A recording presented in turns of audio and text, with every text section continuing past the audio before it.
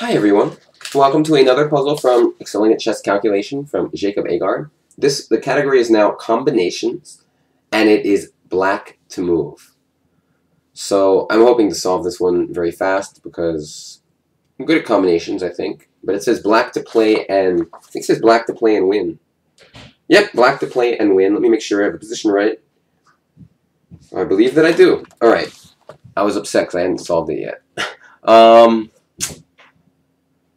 Well, let's see. What do we do? If we could somehow go queen g6 with tempo, but we can't, and then pawn takes pawn would win his queen, but I don't see how to make that happen, so oh well. If pawn takes g3, pawn takes g3, I don't know, I don't have the answer yet. Let's look at, like, maybe knight g4 is a candidate move. He has to go pawn takes g4. And then maybe like f3. I don't know. It doesn't seem like it seems good actually. But it doesn't seem that it wins instantly. It does seem quite strong. Like, let's say his king goes to whatever. He has to go to like probably h1, and then we go like, I mean, this isn't the answer I'm looking for. I mean, it's still pretty good, but not good enough. I mean, we're down a piece, so just wanted to demonstrate that candidate move. So this is a combination. What the heck am I supposed to do then?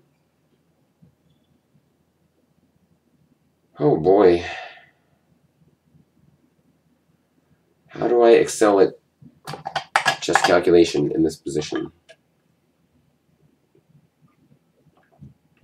It's funny because it's the first puzzle in the next chapter. So I figured it would be like really simple, but somehow I'm not seeing it. I'm double checking the position again. Because the last two I got like super fast, you know? So I just feel like, why is this one taking me so long, you know? Alright, let's look at candidate moves that are ones we haven't looked at yet. What's up with, like, I mean, everything looks really strong. Like a move like pawn takes g3 and bishop f4 looks pretty strong to me. For example, I mean, not that it's the best move or anything, but it looks like white's king is just kind of totally screwed. Queen g6 also does look pretty good to me.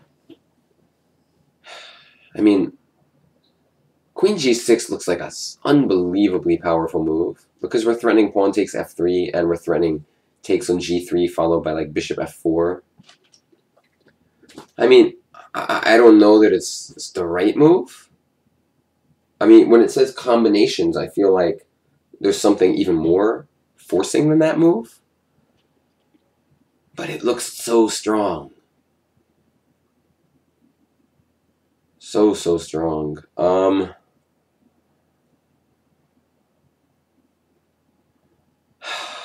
It's just so hard for me to resist that move. I'm looking for other possibilities, though. Oh, I see a better move. Okay. Pawn takes first. Change the move order up, and then knight to g4. Always look at changing the move orders, or like inserting a move, because now the whole point is we've opened the f file, and after this move, rook f2. And after king takes f2, queen h2, king f1, rook f8. And that should be the answer. I'm going to check it now.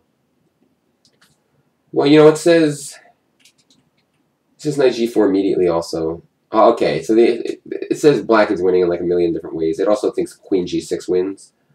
But knight g4 right away also works. I mean, it says fg and black is up a rook, so I'm going to count this as correct. I'm sure they're probably looking for this and then takes. But okay, basically as long as you went knight g4, you played the best move. Or it's knight g4 in some manner. Queen g6, it thinks that like white can go, I mean, like it's giving some ridiculous ideas, like queen b1, and then black is up 2 pawns somehow. But I mean, knight g4 is just a much better move. It instantly wins the game. I'm going to check the answer to make sure that that's correct, but I assume it is. Yeah, this is a game of Aagaard. Black has 2 ways of executing the combination: knight g4 right away, or f takes g4 first. And they both completely win. And that is for full credit. You had to play one of those 2 variations involving knight to g4. So, cool. This was a little... I don't know why it was tougher. It's just there's so many options is the thing. Everything looked so good for black. It was kind of hard to see the one that put white away. But knight g4 followed by pawn takes pawn and rook f2. Thanks, guys, for watching. I will see you tomorrow with another puzzle. Bye-bye.